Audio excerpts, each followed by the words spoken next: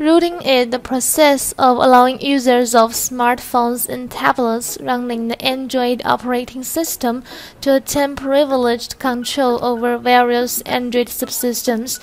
As Android uses the Linux kernel, rooting an Android device gives similar access to administrative permissions as on Windows or Mac computers. Only after rooting could the data recovery software extract lost data from an Android device. We currently only provide data recovery software for Android devices, but do not have a rooting tool. Please Google provided rooting tools online with your device model and do the operation yourself. Here we just take Kingo Root as an example. Please start Kingo Root on your computer.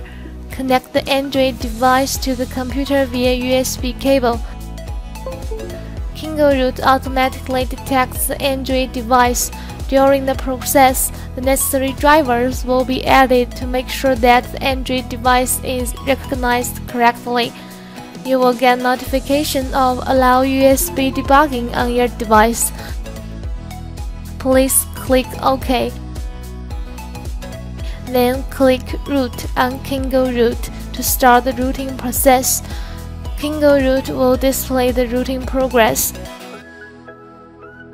After rooting, you can use EaseUS Mobile Saver for Android to recover the lost files from your Android device.